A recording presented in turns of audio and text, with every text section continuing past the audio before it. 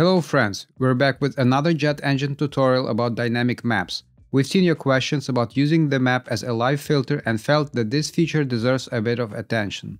So in this video, I'll show you how to connect your map with other listings, like grids or calendars, to make them display the post currently visible on the map as you zoom or pan around. And as always, if anything comes up, questions, ideas, or just a hello, drop it in the comments below. For this tutorial, make sure you have JetEngine installed and activated, and that the map listing module is turned on in the JetEngine dashboard. Since we'll be working with listing positions on the map, you'll also need to connect a map provider. And if you haven't set it up yet, check out one of the previous videos where we show how to do it for free. One more thing, if your address data is stored as the plain text in a meta field, don't forget to enable the preload coordinates by address toggle. For this demo, I'm using a set of custom posts for events. The event info is stored in several meta fields, and the ones we'll be working with include a date type field for the event date, a media field with an image, a text area field for the description, and a text field for the address. I've already prepared a few example posts, and will be displaying them in 3 types of listings: a map, a calendar, and a grid, for which I've also set up 3 basic listing templates.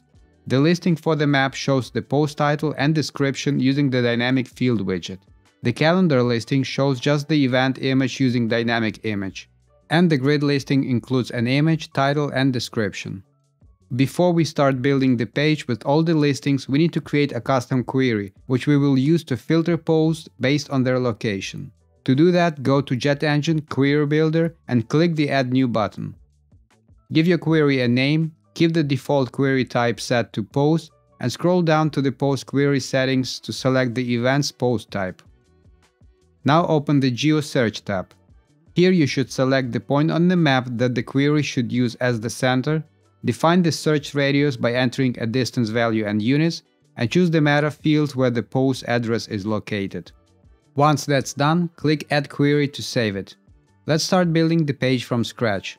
I'll be using Elementor for this tutorial, but the same functionality can be achieved with the block editor or bricks.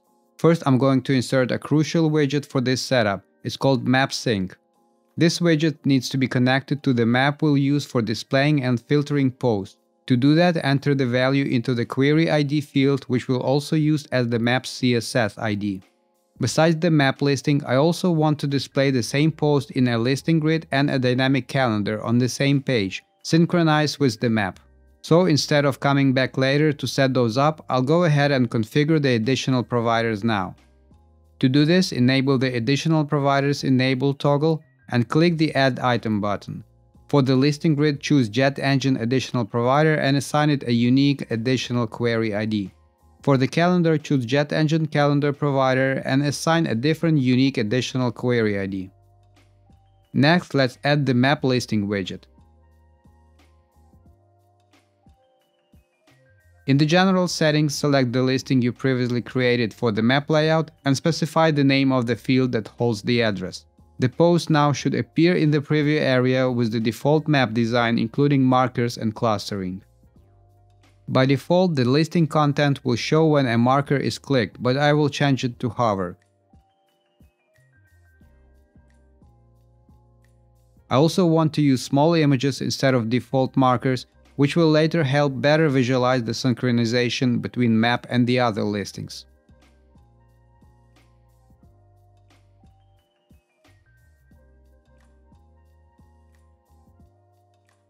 If you want to make sure that only the items within the visible map area appear on the map, you'll need to enable Geo Search Custom Query for the map listing.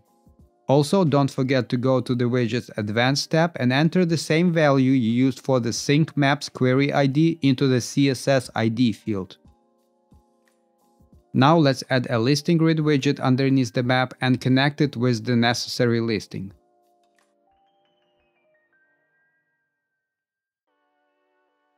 To link it with the filtering map and the Map Sync widget, enable the Use Custom Query option and assign the CSS ID, using the same value we set earlier when adding it as an additional provider in the Map Sync widget. You can do any additional styling here if needed. Then let's move on and add a dynamic calendar widget next to the map. To set it up, first choose the listing created for the calendar view.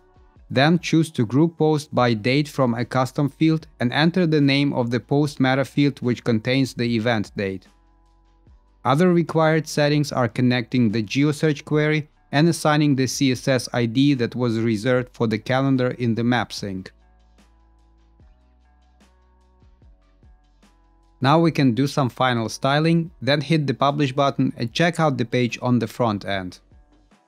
So initially the map is centered to display all post markers. When we hover over a marker, we see post info based on the pre-built map listing. At the same time, the listing grid and dynamic calendar show all posts in their own layouts. Each time we interact with the map by zooming or panning, the data in all three listings updates automatically, showing only the posts whose addresses fall within the current map view. This allows us to explore the map visually while also discovering detailed post information below and seeing a calendar of events we've focused on. Besides using different listing types, you can create synced listings using different GeoSearch custom queries. For example, you might display two listing grids, one showing only free events and the other paid, or one sorted by rating and the other by price, making your page a dynamic tool for comparing and segmenting content. So really, syncing listings with the map view unlocks a whole new level of interactive content browsing and filtering. It's surprisingly easy to set up and opens the possibilities to unique user experiences. That's all for now. Post your questions below, support us with a like, and don't forget to subscribe for more tutorials. Ciao!